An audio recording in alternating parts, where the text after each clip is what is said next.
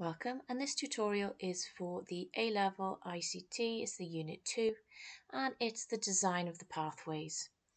It's for task 3. So basically you should have designed your website, and now you need to just give some details about how each of your pages are linked. So depending on how you've actually created a website will say how your pathways will look.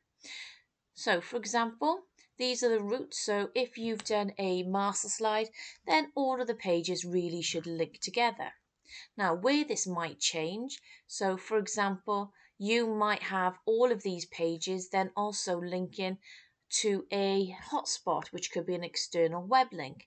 So you might have a little arrow off each of these to say that they all link to an external page.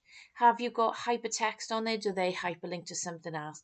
So depending on all the links that you've created, you might add little extra boxes to say what features you've got hyperlink to.